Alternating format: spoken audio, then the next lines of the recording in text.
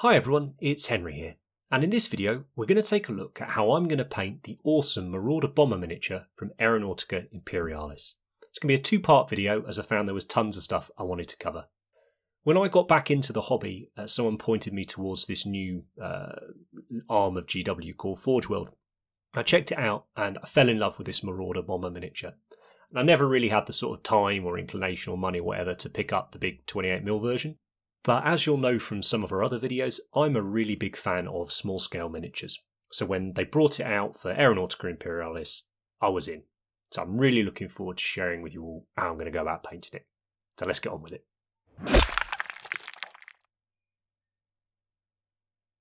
I was a bit stumped as to what colours to paint the miniatures. My knowledge of World War II and so forth is pretty much listening to Sabaton and playing the old game of War Thunder. So I needed to reach out to a plane nerd friend of mine, and I thought Dan from the 2Ps podcast. He loves that stuff. And he was super helpful with giving me some ideas as to why you got certain colours on the planes, where they were, what they meant, so on and so forth. And he suggested, why don't I paint the top camouflage like the bases on my Titans? What lovely stuff. And then he said the underneath, go for more of, sort of bruised sky feel. I thought, fantastic, I can use the umber, the yellow ochre and the dark red ochre that I use on my basing and apply that across the miniature. So all I needed to do was find some acrylic paints that could pretty much match these pigments that I used. So thanks a lot, Dan. First up, I'm going to base coat the whole model in Vallejo model colour Burnt Umber. I primed the model grey. Halford's grey primer, get hold of here in the UK. It's an automotive primer. No reason other than I'd run out of my black primer. Doesn't really make any difference, in my opinion, on this sort of model and this sort of scheme. When you're thinning Vallejo model colours to go through the airbrush, you're going to be looking at probably at least 2 drops of thinner to paint if you're going to be spraying like I am here at 25 psi in a 0.4mm needle and nozzle airbrush. As usual, I'm using our Cult of Paint Infinity from Harder and Steenbeck. But I wanted it thin enough that I could apply 2 or 3 coats to get a nice smooth finish over the grey. I'm not going to go overboard with highlighting on this model, creating loads of rendering. I think sometimes it looks a bit weird on this scale. So I'm just going to go for a nice general overall highlight of a lighter brown, and I'm going to use Tamiya Flat Earth here. Make sure when we're using Tamiya paints that we use the correct Tamiya thinners to go with them. They're a solvent-based paint, so we can't use our normal airbrush thinners with them. So I've made sure the top of the plane is a fair bit lighter, and then on the sides, just angling it slightly so I catch the top of the sides and make them a touch lighter than the bottom. As I say, nothing crazy. And to be honest, with these airbrush stages, if you haven't got an airbrush, just rattle can it the brown and then the camo colour, or even just brush paint it. But the airbrush allows me to get nice smooth layers of paint, quite a few different tones, even just using 1 or 2 paints. It means we don't obscure any of the detail or anything like that. But because the layers are so thin, it's important we let them dry because they can be quite fragile. Once I've got that brown base down, now it's time to break out the masking putty. I've used this stuff for a few years. It's Camouflage Masking Putty by Armour by MIG. It's an oil-based putty. You can see it's black in colour. So it's not exactly the same as using like Play-Doh or silly putty. It behaves a little bit differently. We'll tear a piece off straight out of the pot.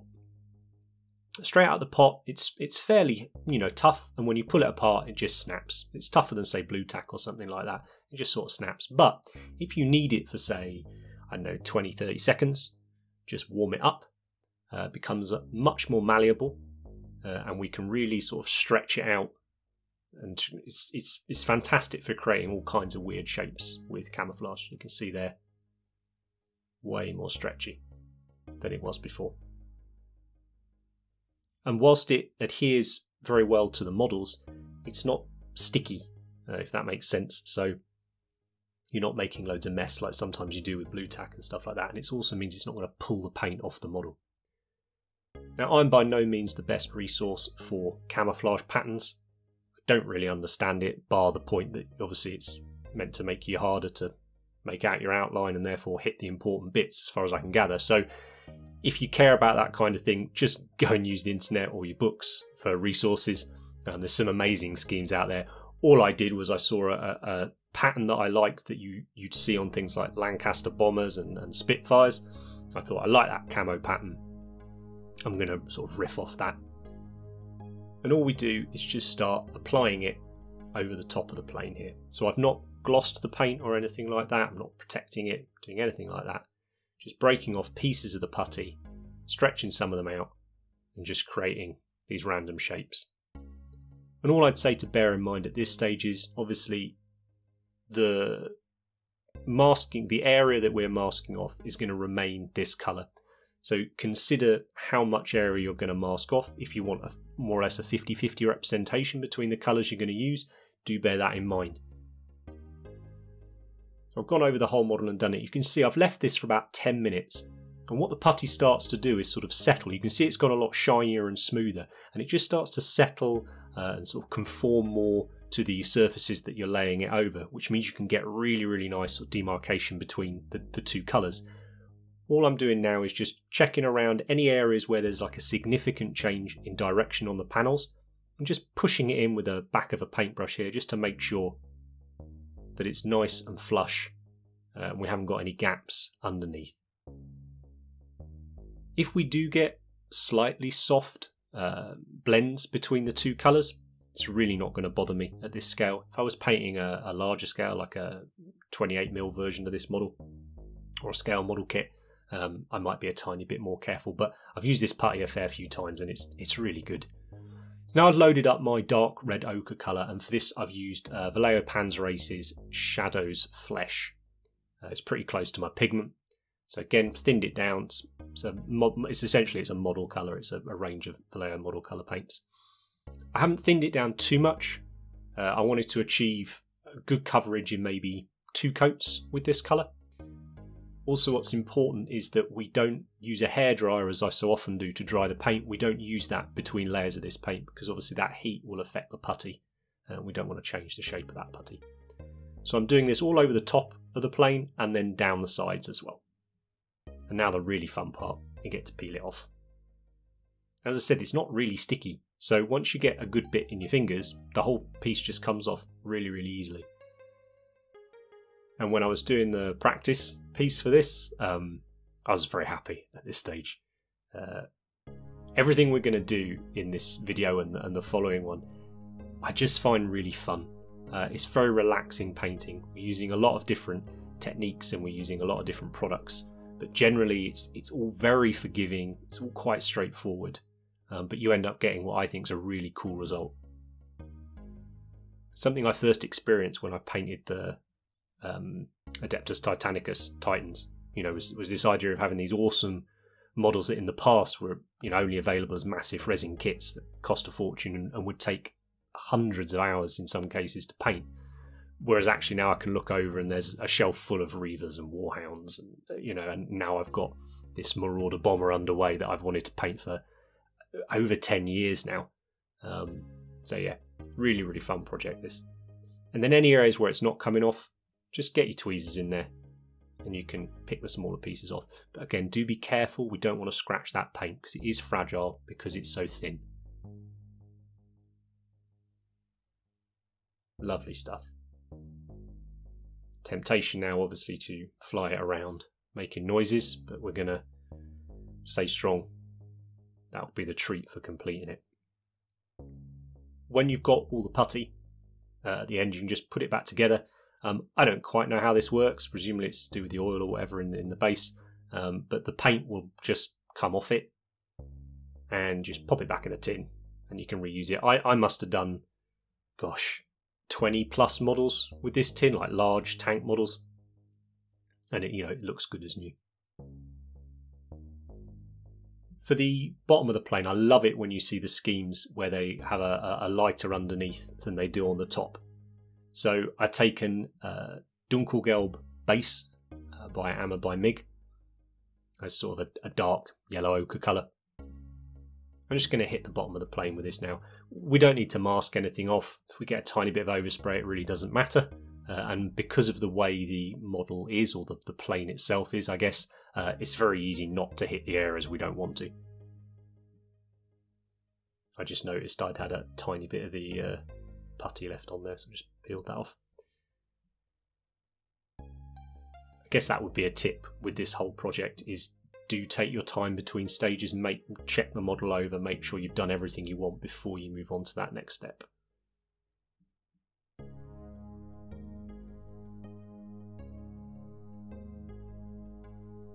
And once I'm happy with the underneath of the plane, I'm going to come up the sides of it, sort of a third of the way up perhaps. So I've got one pass here with the colour. I don't dilute this Armour by MIG paint at all for the airbrush. It fires through absolutely great at 25 psi and for what I want it to do. Let that dry slightly before I apply the second layer. Just make sure you're doing even layers on each side so we get a consistent colour. And I looked at a few reference photos, and I loved the way that this lighter colour sort of faded into or the camo faded into this lighter colour. It's something I wanted to try and achieve on this model. Now we take Dunkelgelb light base, so it's the next colour up in the Dunkelgelb set, modulation set. Slightly lighter, slightly more desaturated. Just like I did earlier with that flat earth over the burnt umber. Not worrying too much about, you know, rendering and all the rest of it, just getting a little bit of highlight on there. Now I take a bunch of oil paints. I've got Dust, Field Grey, which is almost a green colour, Industrial Earth, which is a dirty brown green colour, Dark Rust, which is my red ochre effectively, that's all by Abteilung 502, and then I've got Yellow Ochre here by Winsor Newton. Once the acrylic paint's dried underneath, I'm not varnishing it, I'm not doing anything like that, now we can have a little bit of fun. This is one of the oldest techniques in miniatures painting. It's been around for donkeys. It's kind of, I get oil paint modulation, oil paint rendering, whatever you want to call it. But what we're going to try and achieve here is to get a little bit of motion in the plane and a little bit more interest in the armour colour. So I've taken the red ochre colour, the dark rust, and put that over the red areas of the camo. Then I've taken the field grey and put that over the grey-brown colour that I've got. Then I'm taking the industrial earth, which is the dirty colour. Again, put dots all over that. And then last up, I'm going to take the dust, or the off-white colour. I'm going to do a few dots of that. Also, quite a cool idea for possible future camo patterns. I like these dots over that camo underneath. But this is just neat, undiluted oil paint, straight over the dry acrylic. Then we take a large flat brush, soft flat brush, it's important. We dip it in some mineral spirits. I use Winsor Newton Sansador. We touch off the excess, and really we want the brush to just be a little bit damp. We don't want too much paint on there. We're not thinner on there. We're not looking to remove the paint here. What I'm looking to do is just effectively create tons and tons of very, very faint streaks. So I'm always moving in the same direction from the front of the plane towards the back, and I'm pulling the paint in that direction. And we go over and we soften it and we fade it out and we blend it together, and it will just start to create a lot more interest in that paintwork. By all means, skip this stage if you don't particularly like working with oils or you can't be bothered to do it. But for me, it's one of my favourite stages, and we're going to be doing a lot more oil work later on in this project too. And for the underneath, I'm going to use the industrial earth, so the dirty brown colour. I'm going to use the yellow ochre instead in this case, and I'm going to use the dust again.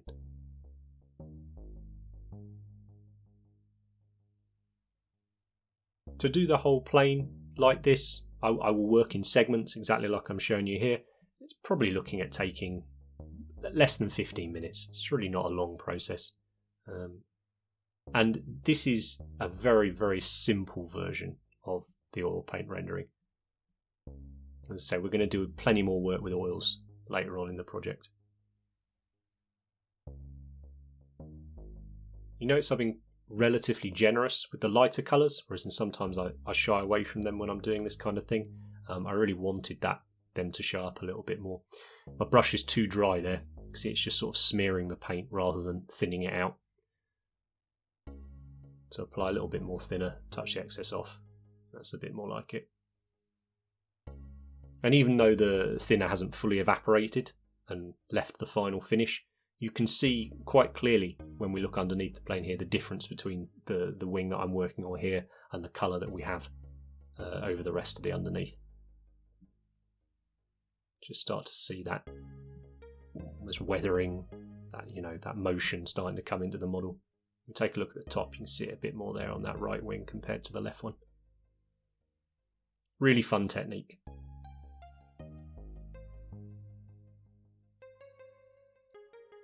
I've left it to dry for an hour or so. As long as it's touch dry, you can get a hairdryer on it if you want, leave it overnight, really doesn't matter. Or just go straight ahead and varnish over it. So here I'm using a gloss varnish, and this is to prepare us for the next few stages.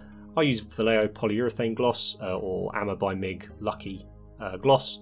Both brands I really like, they both do a good job, but you use whatever you like in your airbrush.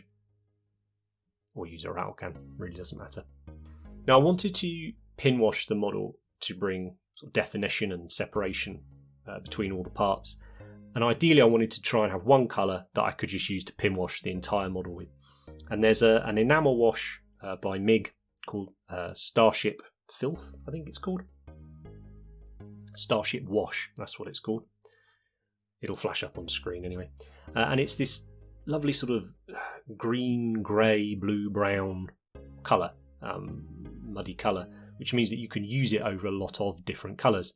So in this case I could use it against the red, the brown, the ochre, and it would work well. So I'm just working my way around the entire model. You know the pin washing process. Once that was dried, I left that maybe an hour to dry. I went in and I applied my decals.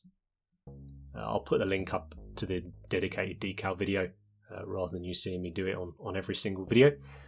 I wanted to do a couple of ones that sort of look more like the World War II style planes, so like the little numbers and things like that, but then I wanted to add a little bit more colour in there, and because I'm linking this to the Legio Krytos Iron Warriors sort of project, I thought it might be fun to use some hazard stripes as decoration on there. Not only does that tie it into my force, I also think it clearly makes it look like a Warhammer. It's the same as sticking skulls all over it, isn't it?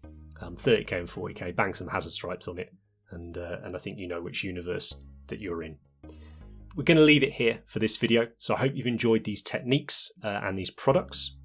In the next video, we're going to look at basically painting all the rest of the details on the video, so the engines, the canopies, the weapons, and tons of weathering and oil work. Really excited. Thanks ever so much for watching. If you've enjoyed it, hit the like button. Let me know what else you might like to see from the Aeronautica range in the comments, and I'll see you next time.